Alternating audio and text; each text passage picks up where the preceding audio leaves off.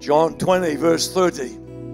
Jesus performed many other signs in the presence of his disciples, which are not recorded in this book. But these, say these are written that you may believe. Now, if you may, you can choose that you may not. And that's your choice. That you may believe. I decided that I would love to believe. That you may believe that Jesus is the Messiah. Messiah meaning God's chosen, anointed one. The Son of God. And, are you ready? That by believing you may have life in his name. You may have life in his name. In fact, John later writes in the very next chapter, you won't see it on the screen, he reminds us again that Jesus did many other things as well. And if every one of them were written down, he said, the books contained in the whole world would not be able to record them. This is a portion of what Jesus did, and this was written that you can believe, and that you can believe and have life. Now, don't confuse life with breathing. Breathing is what you're doing now to give you life. The word for life is the word Zoe.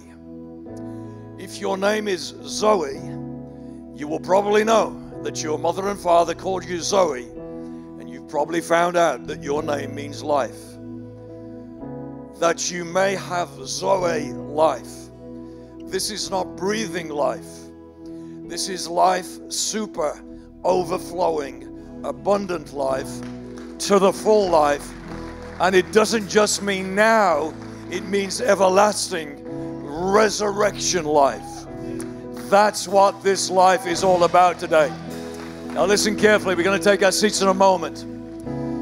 Would it surprise you today if I told you that this book was not written so that you can have knowledge? This book was not that so you could have religion. This book was not written so that you can have your head filled with stuff. This book would probably surprise you, was not written so that you could even know the Bible. This book was written for a sole reason. That sole reason is so that you can know Jesus today. Not the Bible, to know Jesus. Everything about this book points to Jesus from Genesis to Revelation. There is a red thread all the way through of his blood that died for you today. So if you will believe, you can have life. Today I pray, and we have prayed, and we're all praying, and I've prayed, that today would be the day, like for myself, where you would believe and find life. Let's pray together. Lord Jesus, today we celebrate you because we know you. If we don't, then may I today believe and find life. For I pray it sincerely from the bottom of my heart in the name of Jesus. Amen. Amen. Give somebody a high five. Take your seats this morning. Thank you so much. I want to bring to you a Easter Sunday morning message on this, our first service of the day. And the Sunday morning's message is called Show Me the Nails. Show me the nails. In order to show you something from this Easter Sunday message in this, the Holy Bible, God's book, God's instruction manual, God's book of life, God's book to reveal Jesus. I want to take you to two things that happened back in history on this day, the very first Easter Resurrection Sunday. And so today, first of all, I want to give you some context to the first passage that we're going to read together under the heading today, Show Me the Nails. Show me the nails.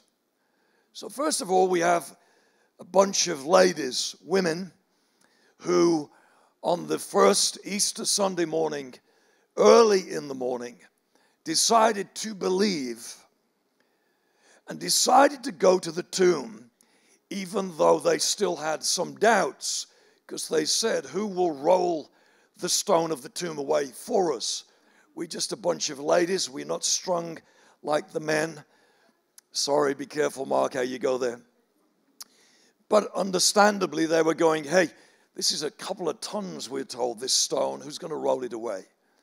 They were going to the tomb to embalm the body, or so they thought, but they had an inkling something was up, because based on what Jesus had already said.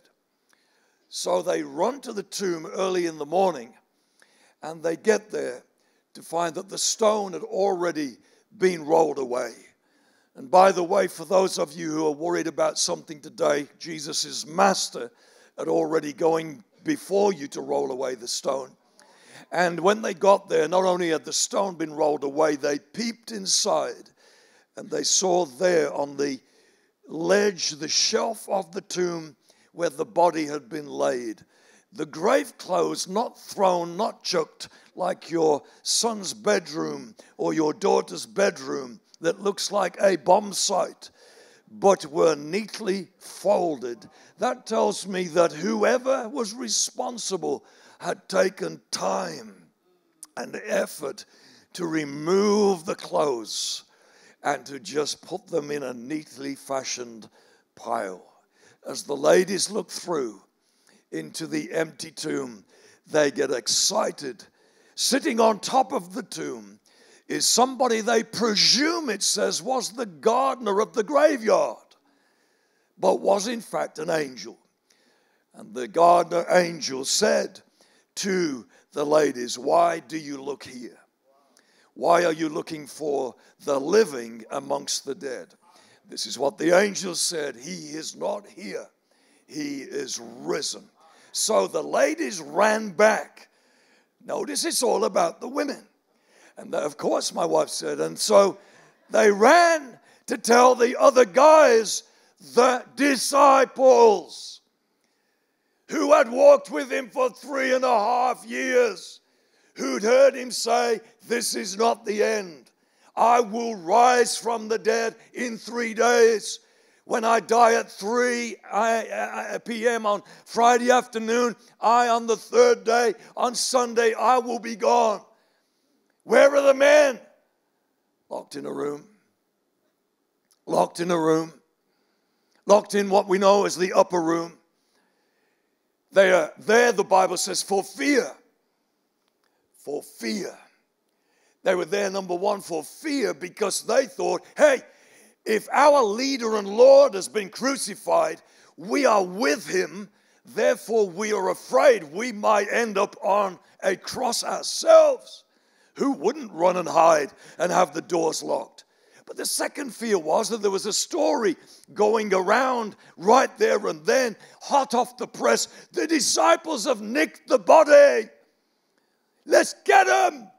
Find out where they've put the body of Jesus, making it look like the resurrection.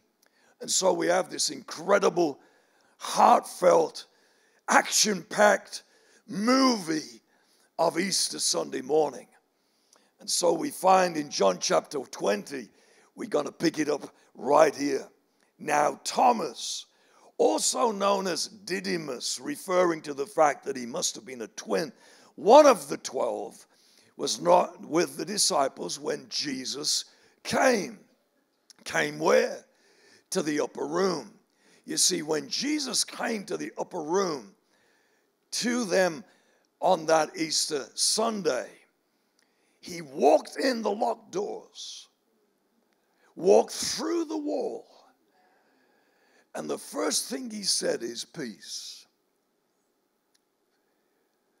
And I want you to know that whatever you are thinking, whatever you are considering about the Lord today, whatever is going on inside your believing believer system, inside of your heart, you may think your believer button's broke. But listen, the first thing he wants to say today is not get to church. It's peace. He says to you, peace. Now, you may be like the disciples in terms of your heart. You've locked your heart down. You've been hurt, injured. You have chose to believe and something puts you off. And so your heart, your body's in church, but your heart's lock, stock, and barrel locked down. I ain't believing. And Jesus walks through the locked heart that you've come with. And he said, hey, peace, peace. And Thomas wasn't there. He was having one off, or maybe he got one on him. Like the reason you don't come to church sometimes, oh, I got one on me. Well, bring it with you. Maybe you're going to the Jerusalem Mall for the day. Come on, Easter eggs for everybody. Maybe you've gone for a float down on the Dead Sea for that weekend. Or maybe Easter holidays. Didn't need to be around. But whatever it was, out of everybody that was there from the disciples, Thomas wasn't there when Jesus walked through the wall. And the first thing that Jesus said when he walked through the wall was, guys, peace. Here's my hands. Here's my side. Take a look, guys. John 20, let's go back there. We have seen the Lord, the disciples told him. But he said to them, unless I see the nail marks in his hands and put my finger where that sword went into his side, from what the Bible says water and blood flowed from that cross. He literally died of a broken heart. A broken heart in physical terms means you are blood and water is flowing out of you. And they said to him, we've seen the Lord. Unless I see it for myself, unless I see the nail marks, put my finger where the nails were and put my hands into his side, I will not believe. A week later, his disciples were in the house again. Say again. Do they do nothing else apart from hide? And Thomas this time was with them. And though, second time, the doors were locked, a week later, still afraid, Jesus came and stood among them and said, here we go again, peace be with you. Whatever you're going through, peace, peace. And then he looks around the room and he's looking for one guy, Thomas. And then he said to Thomas, okay, I understand. Put your finger here. See my hands. Reach out your hand. Put it into my side. Stop doubting and believe. Thomas said to him, my Lord and my God. My Lord and my God. Jesus said to him, because you now have seen me, you have believed. Blessed, the word is makarios, meaning it doesn't mean happy.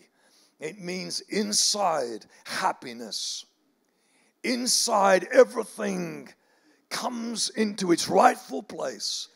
Makarios, blessed, happy are those who have not seen and yet believe.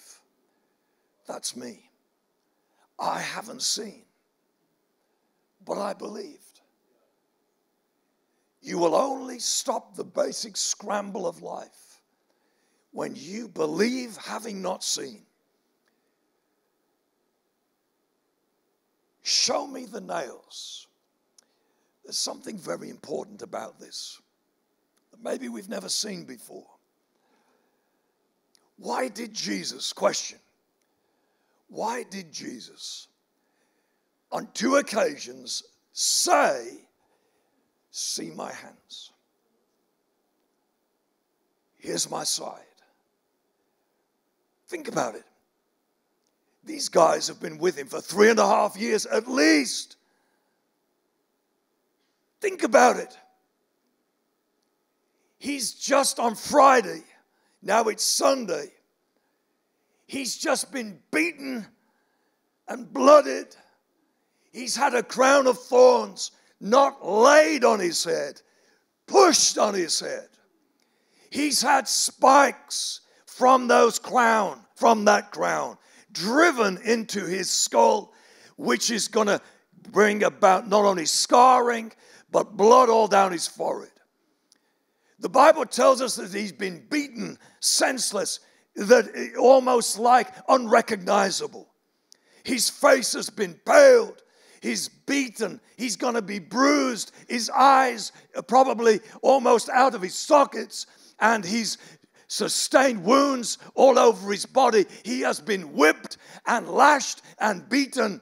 He's had so much done to him, and his face, and everybody would have seen him on the cross. So let me ask you this question. Why is it that when he walks into the room, he has to say, guys, just for reference, here's my hands? Because if I'd have been walking with Jesus for 3.5 years, I wouldn't have needed for him to verify who he was. I would have went, wow. You know what I would have said? Jesus, look what you did for me. Oh, let me put something on these wounds. Oh, Jesus. The Bible said his beard, great pieces was torn from it. That would have left great gaps, even from that alone. Now, friends, over the years, I've seen dead people. And every time I've seen them, I haven't had a question. Nobody's been in the room. Nobody from the family has got, I don't know whether that's your Uncle Albert. Of course it's him. He's the same looking as he was when he was alive.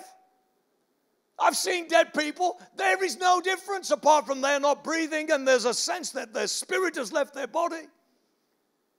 My best friend had a motorcycle accident. He was in a coma for 14 weeks. I used to go with his father every single day to the hospital to go and visit him. Nobody said, I don't know whether that's Dave, you know. Of course it's Dave. He looks the same apart from he's in a coma, wrapped in bandages and out of this world. He did come round, by the way, after 14 weeks and live a life. I was asked to go to the hospital to see a guy who'd been on his way from Birmingham, on his way from work one night. He was not feeling well and he put his head out the train window. Little did he realize that 3 seconds later the train would go through a bridge. Smashed his skull to smithereens, and they said, Mark, come and see him. I walked in that hospital room and I commanded death to leave the hospital, and that guy, by a sheer miracle, was obliterated by that bridge. By a sheer miracle, lived, came round. Nobody from the family, even with all those sustained injuries, went, that's him. Are you sure? I don't know whether that's him. So why is it with Jesus we have to go through, show me the nails? Why didn't you just go, that's his bloodied and bruised and lacerated face? That's his beard that was plucked. Everybody can see it. I'll tell you one reason why. Because Jesus was not revived. Jesus was not resuscitated. Come on, Jesus. We know you're there. He wasn't resuscitated. He wasn't revived. He was resurrected. He was resurrected, friends. And you say, Okay, so explain to me what the difference between revival and resurrection is. Simple. You see, whenever the Bible talks about you dying and me dying, it talks about the fact that we will have a new body, a resurrected body. So when Jesus left the cross and was placed in a tomb, everybody thought he's a goner. He died. He actually died. But in the meantime, in those 3 days, not only does he says he went down into hell to preach to everybody in prison who not hear the gospel, and he preached to those to get them out of prison, out of the chains of hell. He came back to life and he was resurrected. You see the difference between being revived and resurrected is whoa, straight, and you get a brand new resurrection body. So the point is this, friends. Come on, man, let's think about this. Now, I know I'm going to humanize heaven for a moment, because there's no other way of doing it, because I've not been, and I've heard about it, and I've read about it, and I've listened to those who say they've been in and out of the body experience, and words cannot capture, so let's humanize it for a moment. It's not meant to be a joke. It's not meant to be, oh, this is pathetic, but let's just talk about it in terms, while we are on this planet, what is going on here. Let's say for a minute that you've lived a long life and that your hearing is not very good. Maybe you got a couple of deaf aids. And maybe, okay, you die. You love Jesus, and so on that day, there you are. You're going to be straight into the presence of Jesus. And so let's humanize it for a moment. You know, the jokes that all get told about heaven. And so there you go. You go up to the pearly gates, and you get called through by an angel. Come through. And you go, pardon? Beg pardon? Come through. I'm really sorry. That ain't gonna happen. Can you imagine heaven with deafness? It's just gonna be like living in our family. My mother's 87th birthday last night. Pardon? Let's just imagine that you've lived to a good old age. Cataracts. Can't see too well. Never had the operation. And all of a sudden, whoa, you die. There you are. Peter's waiting at the gates to welcome you into the presence of the Lord. And you get there and you go, Pete? Is that you? Is that you, Pete? Yeah, because it's me. Oh, I'm really sorry I never had the operation before I got here. Imagine how stupid it sounds.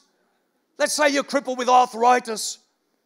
Let's say for the last few years of your life you've been in a wheelchair. And the day comes for you to meet Jesus. Woo! There you are, rolling up to the pearly gates. Wow! And they're coming, well, I'm humanizing it. Don't get offended. And you're there, sat with your arthritic condition that's crippled you for the last 17 years of your life on this planet. And the angel there says, hang on a minute, I'm just buzzing. Ring and ride. Ambuline. Your mansion's half a mile down the golden streets, but I'm aware you ain't going to get there. Ring and ride. It's never going to happen. I'll tell you why. Because when you get there, you're not revived. You are resurrected. You are resurrected. You have a brand new body. There ain't going to be cancer. There ain't going to be tears. There ain't going to be death. There ain't going to be dying. Your arthritis will be go. I might have a new head of hair when I get there. You won't recognize me. I'm going to have a blonde sweep. You are going to have everything new. That bone aching condition that you've got, you're going to get brand new legs. And for those of you who've always wanted a bit of a nip and tuck, it's going to be instantaneous. Don't waste your money. Jesus is saved. And those of you who want a facelift, and those of you who don't, when you get there, you're going to have the biggest smile, and it ain't going to cost you nothing. You're going to be there, and you're going to go, wow, look at me. Is it hardly surprising that when Jesus came back in a resurrected body, there was no scars on his head. There was no bleeding coming from his face. There was no bruising on his head. There was nothing to suggest I have been through what I've been through. Everything was made perfect and whole because of the resurrection. You see, people say, oh, well, the proof of the resurrection is the empty tomb. I agree. But I think there's a bigger proof of the resurrection in the fact that nobody recognized Jesus when he came back. That tells me nobody went, get the smelling salts. You don't even know what those are. There used to be a guy in our church and he was always passing out. So he carried with him in his pocket a little thing, you know, Vic nasal thing that used to stick up your one nostril and up the other. You don't even know what that is either, do you? It's a modern world. And he used to carry a little potent bottle of smelling salts. I remember as a young boy of about 12 saying, I wonder what that smells like. And one day when this guy passed out, quick, where's his smelling salts? And you put it under his nose, he'd go, whoa! And he'd come back. But everybody recognized him. I remember having to go with the smelling salts one day. I was as high as a kite. I mean, it knocked my shoes off. So when Jesus comes back, he has to come back with an identification mark. Because otherwise you're not going to recognize him. Because he's got a resurrected body. When he comes back, the first thing, peace, peace. Everybody, peace. Second thing, here's my hands. Oh yeah, it's you. Thanks, Jesus. Take a look at my side. There could have been nothing else that depicted that it was him. From the scars on his face, they'd all gone. Friends, if you don't like this life, live it. Find Jesus. And remember this, you're going to have the whole of eternity to have the best body you've ever imagined. Oh, thank you, Jesus, for that. Isn't that going to be amazing? Now, some of you are going, I don't know whether to believe this. So let me take you to the second story this morning. Two men in history. Easter Sunday, this day, but it's the afternoon. So everything has taken place, what we've just talked about. These two men are not with the disciples, but they are believers in Jesus. They've been in Jerusalem.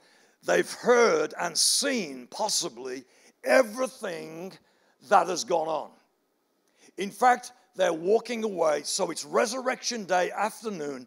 And everybody's talking about, he's raised, he's raised, he's raised, he's risen, he's risen. He's not there, his tomb's empty, he's not here. These two guys are walking home to a village called Emmaus. So they're on the road, sauntering back home. And the Bible tells us that they're asking questions, lots of questions about the possibility of the resurrection. And then he tells us that another guy joins them. And they say to him, hey, how you doing? And yeah. And they said to him, he said to them, what are you talking about?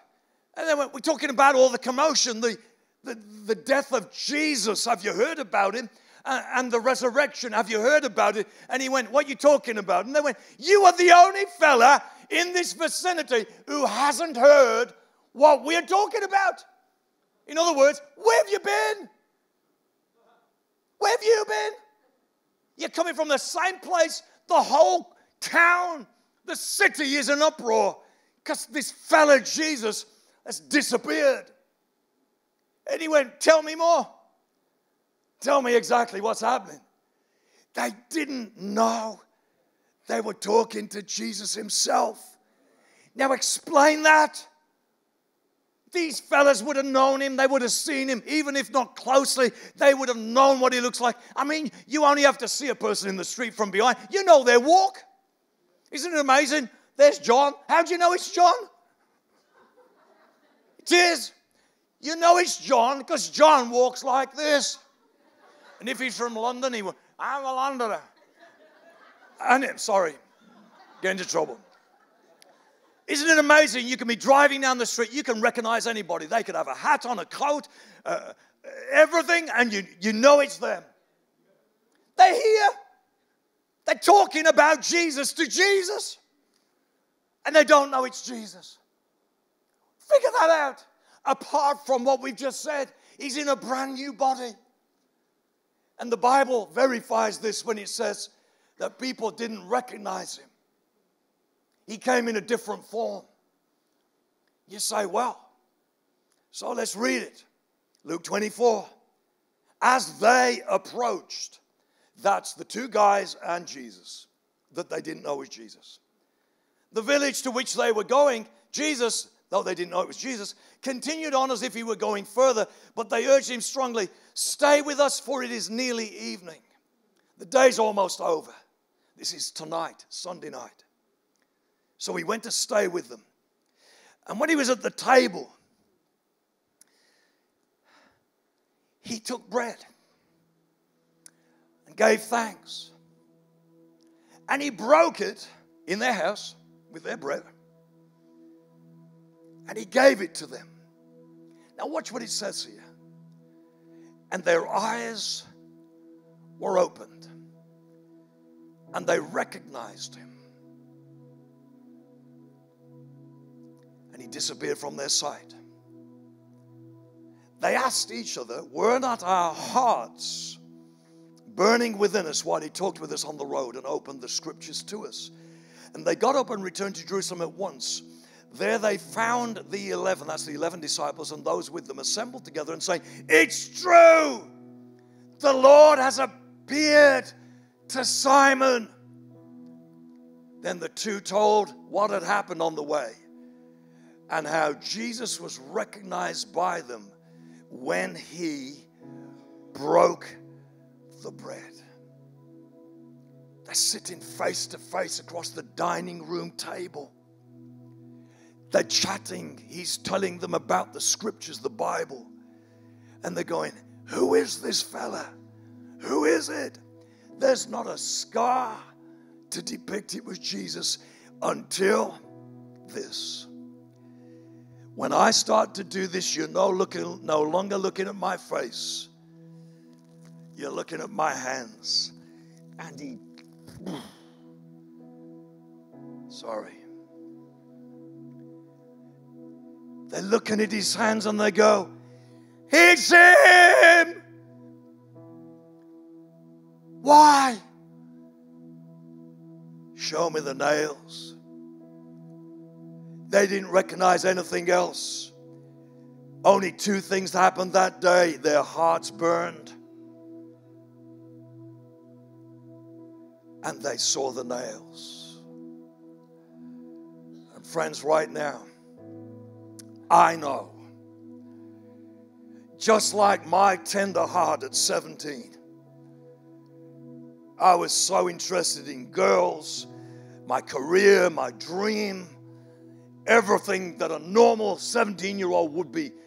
I was struggling with stuff, temptation, everything. And then my heart warmed on Easter Sunday morning. Some of you have all heard my story. 8 o'clock, Easter Sunday morning. I'm the church organist.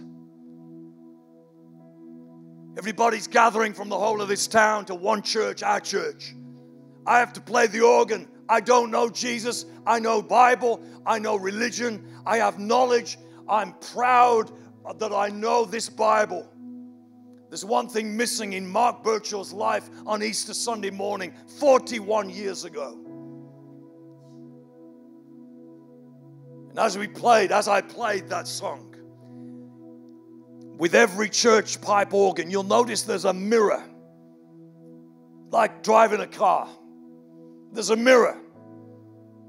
And the mirror is there so that the organist can see the congregation. He can depict, rather than keep looking over his shoulder, because the organ's normally at the front, at which it was in our church. You look through the mirror. And I played this song that I didn't know, but I'd been rehearsing it so that I could. And 8 o'clock on Sunday morning, it's communion. And Mark is there playing for communion, that he doesn't know the Jesus of the communion, but he knows the Bible and he knows knowledge, and he's been to church all his life 3 times on the Sunday, but his heart is not yet warmed. And I play, and the chorus to this old hymn went, mine, mine, mine. It was really difficult to remember the words. And then he went, dear Savior, ready for the old-fashioned language, thou art, 40 years ago, thou art mine. And I looked through the rear-view mirror to look at the oncoming traffic, the traffic behind. And I saw old ladies, and I saw men, and I saw people, and I saw tears streaming down their faces. And I saw in the Baptist chapel, where we never saw this because this was now a joint venture of everybody, all the Christians from the town. And I saw people going, and I could see that they knew something that I didn't know. And as I played mine, Savior, dear Savior, I know thou art mine. And as I played that, something happened inside of me. And the tears started to roll down my face. And on that Easter Sunday morning, I had what these 2 guys had. I had an encounter with Jesus that I never look back from. And I've lived for him for 41 years. This is my 41st year of preaching Jesus. And it's never faded. It's never gone away. My heart's warmed. And on that day, I'll never forget it, on that later that day, I had a vision, and I saw the vision of the cross. And again, I couldn't stop crying. There's a reason, friends, as we draw to a close. For the nails. Show me the nails. Show me the nails.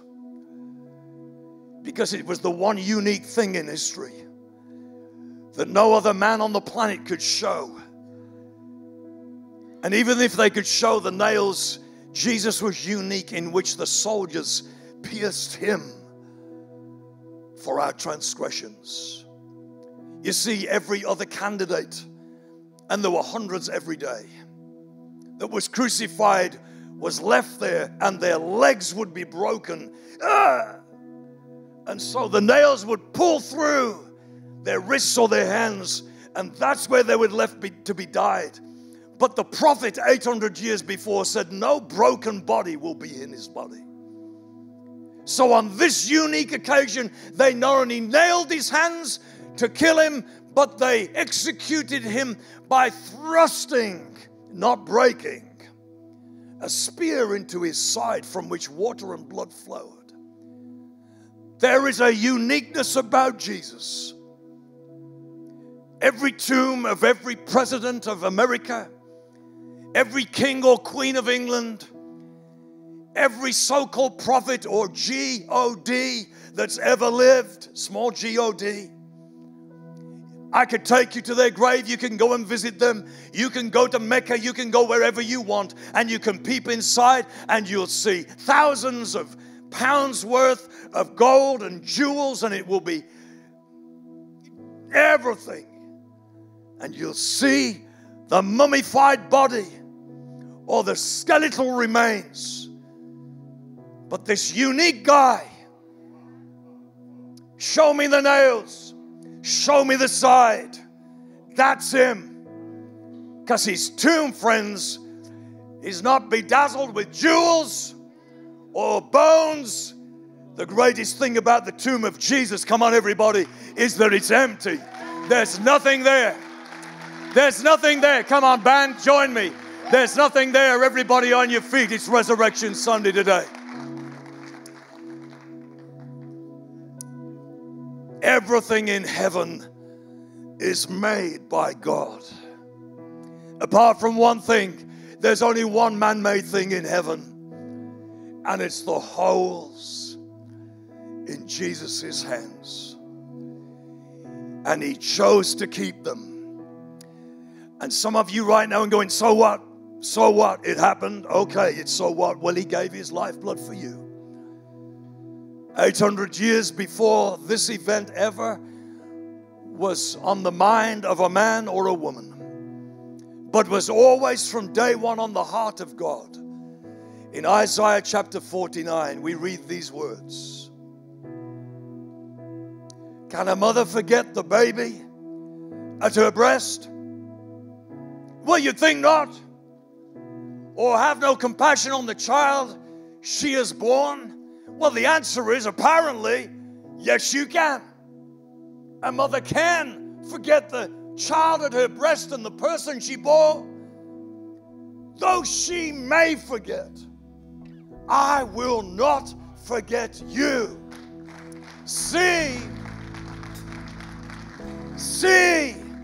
I have engraved you on the palms of my hands. Right now, they're ever before me. In heaven this morning, friends, I don't know. I cannot even think what it must be like anymore to know life without knowing Jesus, to have life just breathing, just existing without having Him. But in heaven now, 24 hours every single day, angels are worshiping at the throne of God. And as they look, they see two man-made holes in the hands. And as they see it, they say, "What's that for, Jesus?" And they point, and Jesus points, and He said, "That reminds me of Mark. That reminds me of everybody in Champions Church this morning." The nails not only hung Him to the cross, but they are heaven's constant reminder, friends, that right here, right now, you will never be forgotten. Never ever. Right now. Right now. He did it for you. These things are written so that you may believe. You may have life in His name. This is the most serious, important, life-giving thing that we do every Sunday, but especially today. It's to give every soul here the opportunity to believe and to have life in His name. I want and would love to do that for you right now. For you to believe and to find life in His name. This is your opportunity. Show me the nails. It's got your name on it. You should have been there. That death should have been yours and mine. He took it for you. He took it for me. Is your heart burning within you? I can't save a person. I can't even convince you. But I am totally, utterly, right now, relying on the power of the Holy Spirit to touch your heart, to touch your life. Come on, everybody. Yes, yes. With every eye open, with every head looking this way. You see, if you can't be bold for Jesus in church, you ain't gonna be bold tomorrow at your place of work. You're gonna be scared. Do you know where Easter chickens came from? The disciples, locked in a room, chicken. You gonna be chicken, or are you gonna find life today? You say, "Mark, I believe today. I want to find life." So if this is your first time right now of accepting Christ, God's anointed one, His resurrected one, into your heart, I'm going to ask you on the count of 3, looking this way, not with your eyes closed, not embarrassed, not ashamed. I am not ashamed to do this, and neither should be you should be ashamed to admit you want to follow Jesus in this first service. 14 people at Champions Briley Hill on Tuesday who've got nothing in life gave their life to Christ. So what about here and now? On the count of 3, if it's you, or you've been away from God and you've lost your way, and today you're coming back and saying, Jesus, take me back. And he looks for you like Thomas and said, yes, you're the fella I'm looking for. You're the girl that I'm looking for. On the count of 3, put up your hand. 1, 2, 3. Who is it this morning that said yes to Jesus right there on the back row? God bless you. Who else today? Come on, that's amazing. Who else today said, hey, I want some backbone today where I had a wishbone? God bless you. God bless you. Come on, everybody. Who else today said, yes, I'm making an announcement. I'm making a decision for Jesus. Even for one person, this is right here, right now. Let's pray this prayer. Then we're going to worship, and we're going to clap, and we're going to shout, because this is the day the Lord has made. Pray this prayer. Dear Jesus, you're alive. Come into my heart. I give you my life. I now believe. Do a miracle inside of me. I turn from my sins and I turn to you. Thank you for dying for me, for raising from the dead. In Jesus' name, amen. Come on, let's thank Jesus.